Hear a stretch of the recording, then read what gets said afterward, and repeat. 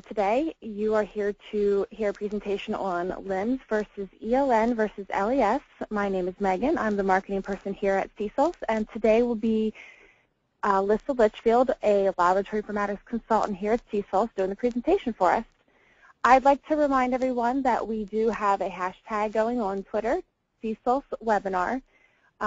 You are welcome to join along as Alyssa does her presentation and share your insights, any tidbits that you thought were interesting, and it's also a great way to go back and search and see what everybody else has picked up on as well. I will also be tweeting some of the highlights throughout the webinar. Do want to remind you that today the webinar is being recorded, so if you have any questions, please use the chat feature. All right, looks like we're ready to go, so I'm going to pass the ball over to Alyssa and have her take over. All right, thank you for that introduction, Megan. As Megan indicated, my name is Alyssa Litchfield, and I am an informatics consultant at CSols. I specialize in LES, ELN, LIMS, and strategic consulting. In the past, I've worked in industries including consumer products, biopharma, and petrochemical. And even before that, when I worked for a vendor, I did Crystal report developmentation, infrastructure deployment, technical writing, and software quality assurance. I've been in this industry for 8 years now, and this past summer I just finished my master's degree in organizational leadership, which I have found to be very helpful, especially on strategic engagements. Today I'm going to be going through an overview of each of the systems, so LIMS, ELN, and LES. Then I'm going to discuss some implementation models that might work for your lab. Then I'll go through the convergence of application functionality, some frequently asked questions that I hear when I'm out at client sites. I'm going to go through a couple of case studies that CSols have worked on actual projects and that I found relevant to the topic today. And I'm just going to close up with some selection tips to help you get going. So in the informatics space, there's a lot of acronyms that are used, so it kind of seems like alphabet soup and it gets really confusing. So I figured just to start out this presentation, I would go through what the acronyms actually stand for, just to make sure we're all on the same page. So LIMS stands for Laboratory Information Management Systems. ELN stands for Electronic Lab Notebooks. And LES stands for Laboratory Execution Systems. I'm going to go through each of those in more detail now. So LIMS.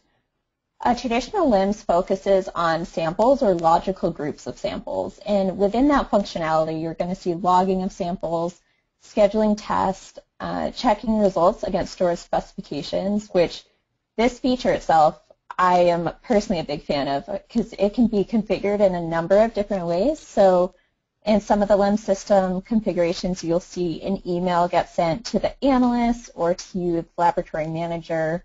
You might see a pop-up on the screen in real time. It might indicate what the in-spec result should have been. So I just think that's really helpful to let you know how your experiment is going in real time.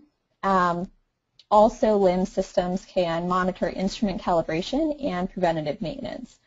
So on a lot of engagements that I go on, I will talk to people that they're still doing all of this in Excel, which is super tedious, and a lot of times there's one scientist in each lab that is responsible for keeping track of all of the instrument calibration and preventative maintenance in a spreadsheet. So if that person is maybe even just out for a week, everything falls apart because now it's really likely that people are running experiments on instruments that are out of calibration or that have fallen out of maintenance. So that's why having a LIMS system that can just do it all for you is a huge stress relief and a good time saver as well. LIMS also can handle inventory management, which can really include anything that you use in the lab, but that includes standard solutions reagents. Also, LIMS can do review, approval, and distribution of results. And LIMS works really well in the QA/QC space as well as the R&D space. So there's not really a restriction based on the type of work that you're doing. As we'll see with some of the other systems, some of them actually favor QA/QC over R&D. The next system we're going to talk about is ELN. So as the name implies, it's really taking your paper notebook and getting it electronic, but it also does a lot more than that too. So with ELN, the focus is on runs or experiments. You can store metadata associated with the experiment, so like the date and time and the instruments and things of that nature.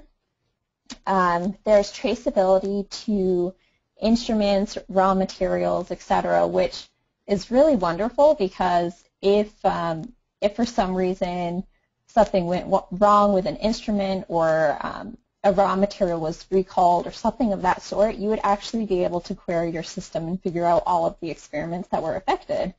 And that's helpful because all of those affected experiments might actually have the results that were skewed, and you wondered, oh, did I do something wrong here? And turns out you didn't. It's just, something went wrong with a raw material. ELNs also can do chemical structure drawings, and there's an ability to create ad hoc or on-the-fly experiments. So there's a couple times or a couple of situations that this is especially helpful for. One that I've heard of more from the management level is that they love the fact that when there's an upcoming holiday that they know the office is going to be, or the lab is going to be shut down for, they can ask the scientists in advance to do all of those experiments. And so the way that the scientists would do them in advance or even after the fact, if it's outside of the schedule, would be by doing an ad hoc experiment. So that's a huge perk. In addition, though, if you are in a case where there's something that did go wrong with one of your experiments and you have to just take a peek and figure out what happened, a really effective way is to do an ad hoc experiment and see what happens the second time around. So that is something that scientists particularly like. ELNs really encourage collaboration among scientists.